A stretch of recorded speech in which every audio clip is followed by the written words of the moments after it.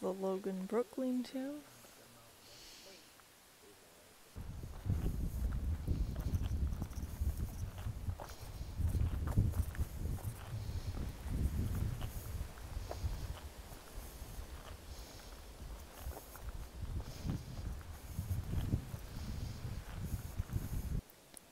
We haven't set a stopping point tonight, but Crawford Pond, which is in 7 miles, is where we're going to get our food drop.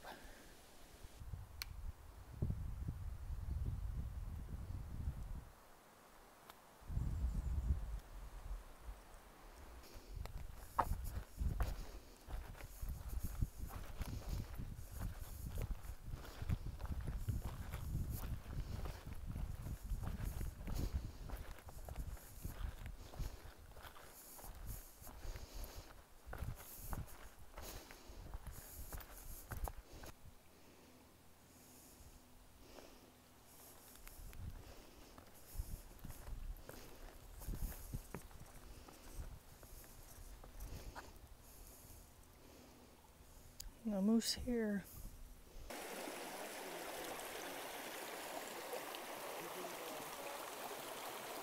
I almost made it with 2 dry feet.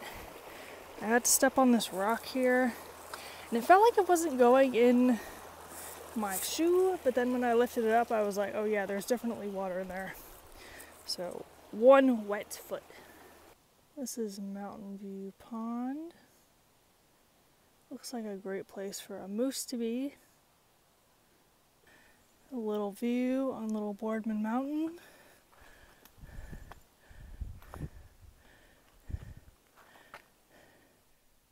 This is the summit of Little Boardman Mountain. I guess technically the summit's down that way, but this is what it looks like. So this mountain, oh, the bugs. This mountain wasn't especially challenging, but I've just been so wiped out from the first couple days we had, because that was something. At the top, so there's like 1.5 miles until the road. It's almost 12, so it'll probably take me about an hour to get down there. And then food drops at 2, so I can take a long break. And then supposedly the next 50 miles of the 100-mile wilderness is flat. There's a couple bumps, but it shouldn't be anything like what we had to deal with already. This is Johnson Pond Road, where our food drop is supposed to be in an hour and a half. So we got our food drop. Hung out for like 2.5 hours. Unfortunately, Sam is gonna go home. She is getting more sick instead of less sick. I really hope she comes back out. We have to walk around Crawford Pond to get where we're going. Kind of see it through the trees a little bit. Here's a better view of the pond. This little area we have to cross.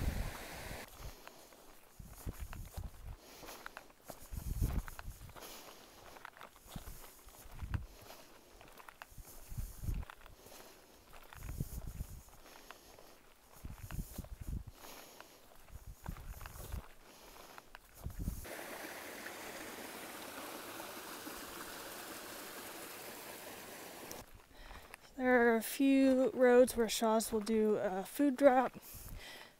Johnston is halfway through the 100-mile wilderness.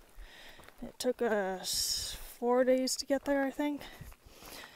And we put all our stuff in this tote bin and they labeled it. And I forgot his name already, but he was here right at 2. And they brought a drink for each of us, so I had a Gatorade. Lovebug had a ginger ale, and they had bought some beer before we left, and they brought that out. White Sox and Lovebug had bought beer, and then Shaw's brought an extra beer for White Sox. So, pretty nice way to do a drop, even though it is a little expensive, but you don't have to carry 8 days of food.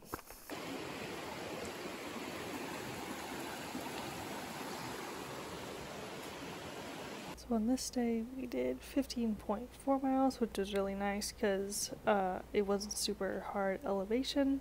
So thank you for watching, commenting, donating, and I will see you in the next one.